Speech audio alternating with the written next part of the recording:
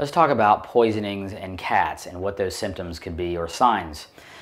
Cats very commonly get into areas they're not supposed to be in. They're also bad about eating plants and things. And so there are multiple things on Earth that can poison cats, and they can all look a little bit differently.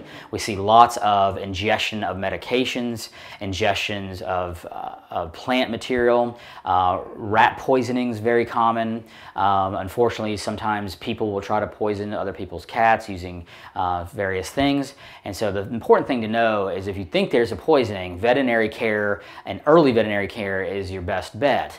The most common symptoms of a cat that has been poisoned would revolve around the GI system and the neurologic system.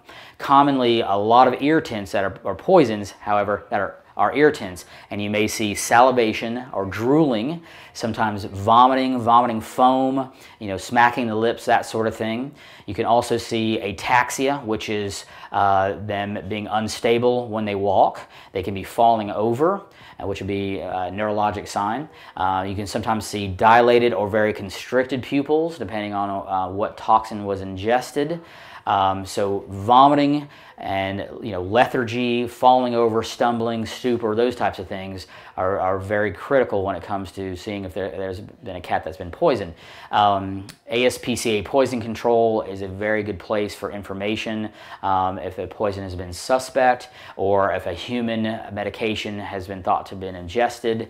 But always contact your veterinarian first and get them seen as quickly as possible, because early intervention with poisonings is going to be the best outcome for your pet.